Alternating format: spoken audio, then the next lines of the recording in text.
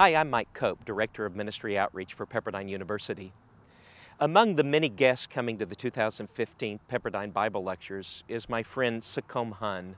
As the Vietnam War was winding down in 1975, an unmentionable horror was being unleashed in Cambodia, led by Pol Pot and the Khmer Rouge. Apparently, 1 million, 2 million, some even estimate 3 million Cambodians were killed during the cleansing of the Cambodian genocide. Among those killed were 16 members of Sokhom's family. He watched as his father and his brother, sister-in-law, niece and nephew and others were slaughtered before him.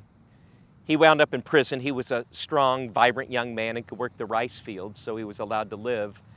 And then just as the Khmer Rouge was coming to an end, he was able to escape.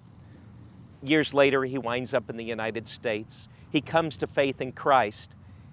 And then about 2005, he decides that he needs to go back and take the gospel to Cambodia. Many thought he was returning to the scenes of the killing fields with revenge. In fact, some in his own family encouraged him to go back and even the score. But Sokhom now was going back as a believer in Jesus. And he went back not with a machete, not with any kind of gun. He went back with mosquito nets, with medicine, with fresh water, and with the story of Jesus.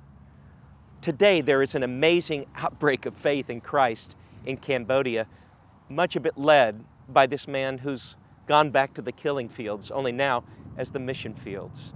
So I hope you get a chance to come hear Sokhom. He'll be on the Pepperdine campus May 5 through 8, 2015.